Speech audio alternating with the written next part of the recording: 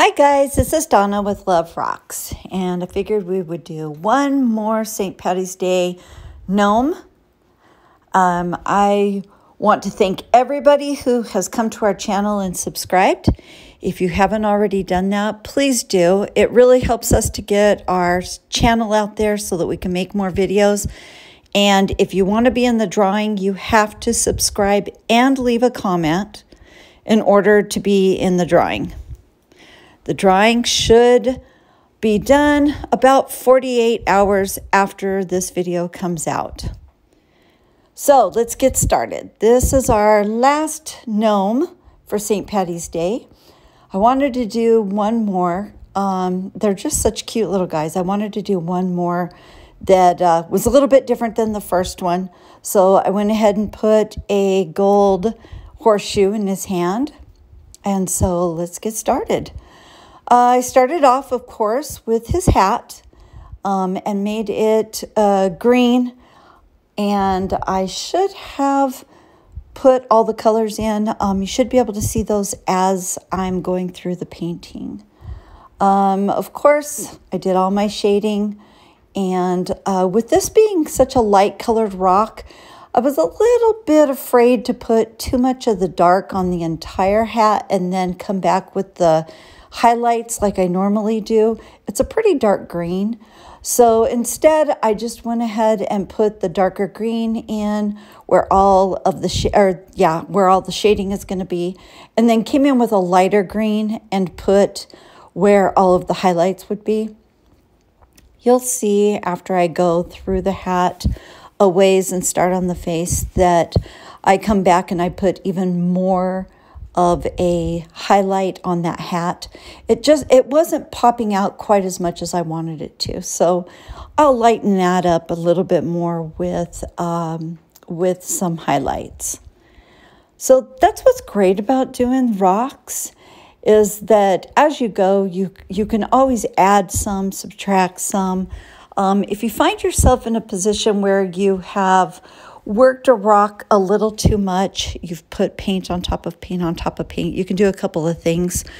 One, I suggest, if you're just not getting it where you want it to be, the color or the highlights or the shading, whatever it is, if you're not getting where you want to be, let it dry and then work on top of that. If you've got too much paint because you've tried it a couple of times and you're still not getting it, you can always scrape the paint off.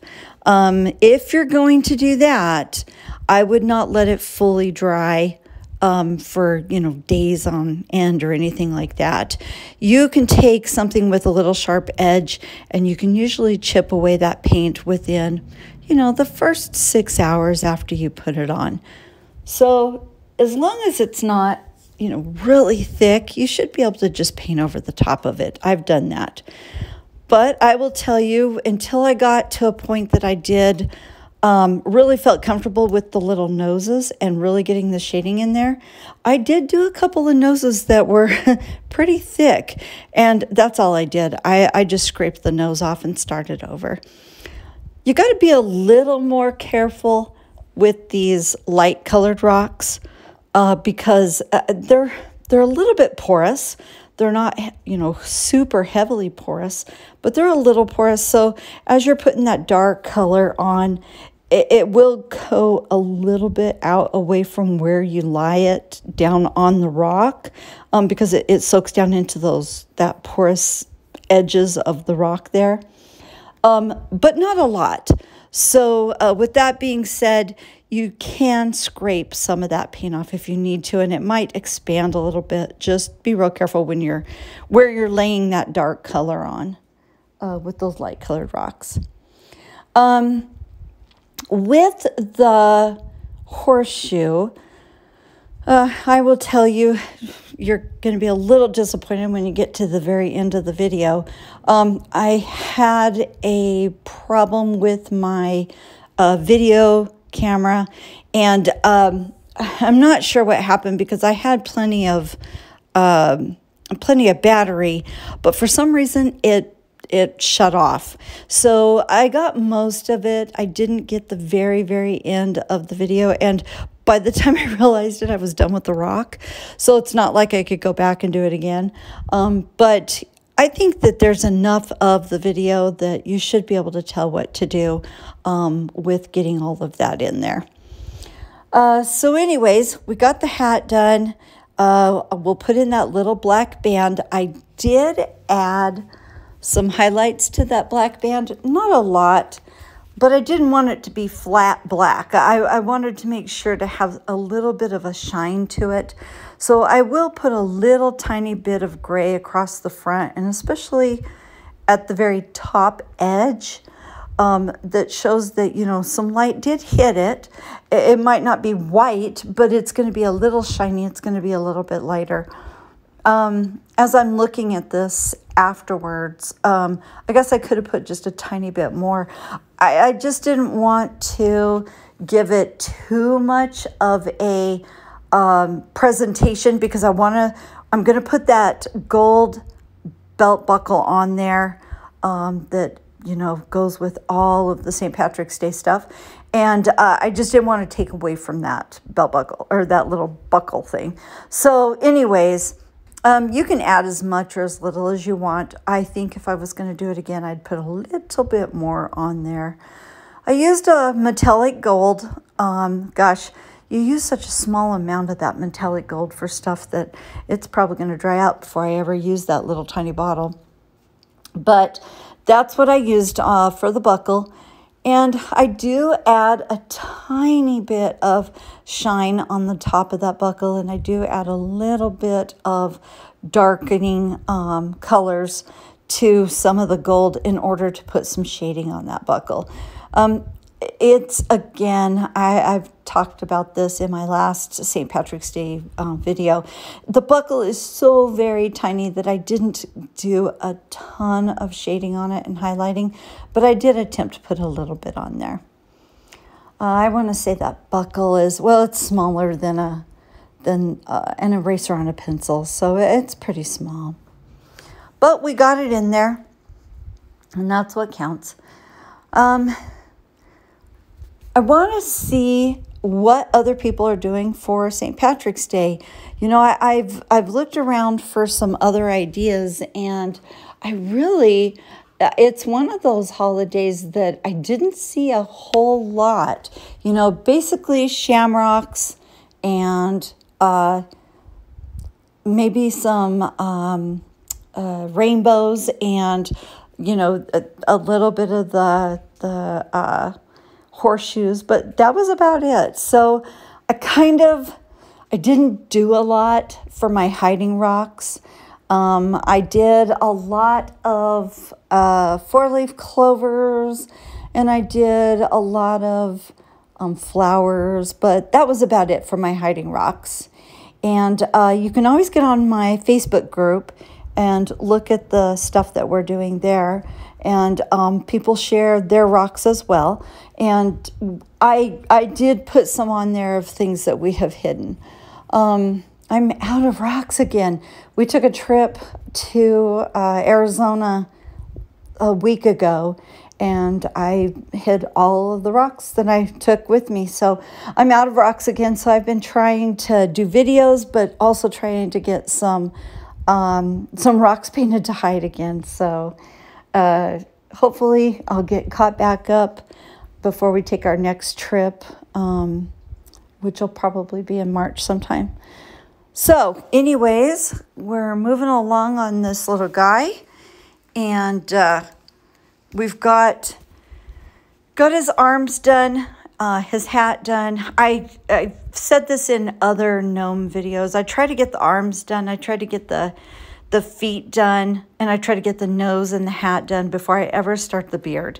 So if you're going to have an object on top of the beard, of course you're going to want that very, very last. But other than that, everything else gets put on before you put the beard on. It's just easier because you're going to put those little wisps of hair like laying over the top of the shirt and over the top of the arms and over the top of the hat and things like that. So just make sure that you do those other things first. My nose, I always use my 3 same colors. It's a kind of a brown taupey color. They call it camel. And then I use a baby pink. And then I add the engine red. Those three colors give you a pretty nice flesh color. It's pretty dark. And of course, I'll put all of that on first. I'll darken it up underneath the edges of the hat and up around the bottom of the nose as much as I possibly can without it going too red. And then I'll go back with that same color but lightened with some white, and I'll put my shiny spot on the top of the nose. And that's usually all I really do with the nose.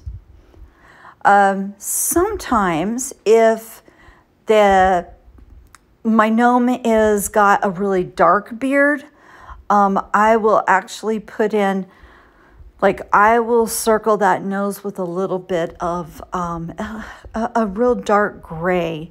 I kind of went a light gray on this one only because I didn't want a ton of gray coming through. I really wanted more of the reddish orange hair coming through, looking more Irish than anything else.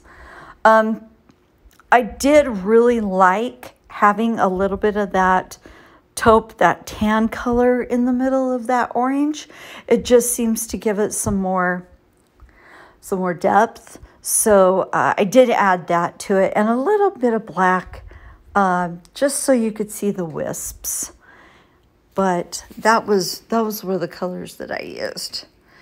So, of course, just like all my other gnomes, I'll put in that dark color on the bottom. Sometimes it's black, sometimes it's a dark gray, sometimes it's a light gray, like with this one. I figured the light gray would be the easiest. And then I'll put in some wisps of white because if you can see through that hair, I want to make sure that there are some darks under there, some lights under there, that type of thing. And so we got that in, and then we'll mix up the orange. Now for this little guy's orange beard, I used some orange and a little bit of the taupe. I mixed that together. And I just kind of went back and forth with those two colors. Added a tiny bit of red in there just until I got the consistency and the orange color that I really wanted for the beard. You can put anything you want on there, and you can put any amount of that combination in order to get the color that you want. So here's a little tip. When you're mixing a color, especially for the beard, because you're going to use a lot of paint, when you're mixing a color specific to something like this, and you're never going to mix it the same again, make sure you mix a large amount off to the side. I'll mix up a good quarter size amount of the colors that I'm going to put together so that my entire beard is, the same color. So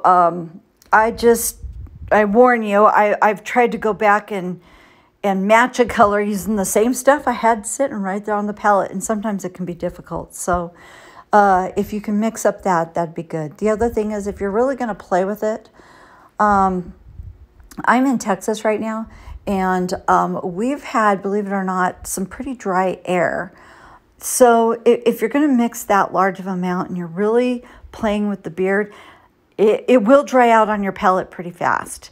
So try to keep that wet if you put something over it, or if you try to keep it, away from any of the fans. I don't think I've had a fan off in my house since I moved in. The fans just stay going all the time. Or you can add a little bit of water. Some people use thinner, whatever it is, but just know that is going to dry out faster when you put a large amount of paint on your palette at one time. Just a little hint as you're painting. So I get the darks in, I get them all in the areas that I want, and then I start putting in my Irish beard. I really think that, like I said, you can use any color you want, but boy, is that Irish beard set off by that green. I loved the way it turned out. And you're going to put that, my preference is to really make a bushy beard.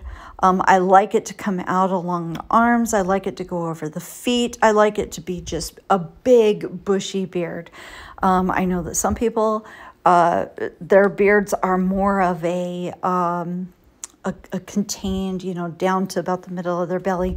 I just prefer the big, heavy, bushy beards. So you do what you like. And matter of fact, if you're not sure what you like, just play with it. Do a couple of them and see which one you like the best. That's the best part of this, is you can do anything you want with it. So we'll get that beard in, and I always try to get it down to the feet. I will tell you, and I wish I could give her credit, but I cannot remember who it is. But one of the ladies in my group did one, and she put grass along its feet. And I just, you know, there are some things that look good with grass, and I thought he would look adorable with some grass. I didn't want to put another shamrock or anything in there, but I just thought, you know what, he would look really cute with some grass down there. So I did put grass on this one. That's not something that I normally do, but I did put some grass on this one along his feet. And before I'm done, I'll put some little yellow flowers on it and kind of, you know, doctor it up a little bit. The thing is, when you're painting something like this, you can do a lot with the background. But I don't like to take away from what I'm painting. So if it was a consignment thing and the person I was doing it for wanted something specific, I would. But when I'm just doing something to really show you how to do a specific thing, such as a gnome, I want that to be my focal point, and I don't doctor it up with a lot of stuff around it. So you can put anything you want on there. If I had a little bigger rock, you could put some shamrocks on there. You could put a rainbow in the background. You could do just about anything. So there's the beard. I really like how it turned out with the colors. Again, I'll sit and play with this thing for a little while and get a little black in there and get a little of that tan colored, and then of course the orange. I really like it to be wispy. I would say most of the time I have to cut myself back a little bit or I'll go too far with the beard. So I just play with it until you get it to where you like it. Okay, so I turned the camera off, and I sketched out. I had to sketch over the top of all that beard, so I had to sketch it really soft, but I did it with a regular pencil. And matter of fact, I think it was a mechanical pencil. And got that in, and then I came back and I just used a real bright yellow for that. Now, once I get it in and I get it shaded and I get it all painted, this was the part that my camera quit work or stopped videoing. So after that, I went back and I put a few wisps of hair on the horseshoe and around the horseshoe, just so it didn't look like it was just sitting on his belly. I also put his hands on there, so you can bring the green around and from the arms and get the hands there. Again, you don't want it to look like it's just sitting across his beard and just hanging out there. You want it to look like he's actually holding it. But I did work on getting that all put together. Unfortunately, it's not here for you to see, but I did get that done after I shaded it. So my tip for you would be to make sure that your horseshoe is exactly the way you want it. Make sure that it's painted heavy enough that you can't see the beard through it. Let it dry really good. That you do want it to dry real good. Get your shading in and your highlights on it. And just make sure that you've got it exactly the way you want it before you start putting the little wisps of beard on it. That way you don't wind up with a mess on your hands, because that is a lot of paint. We just did all the paint for the beard, then we put all the paint for the horseshoe. You don't want to do that. Well, okay guys, here he is, and you'll see that I did put a couple of little flowers on each side of him. Have a great day, guys, and I hope you enjoy this. Bye now.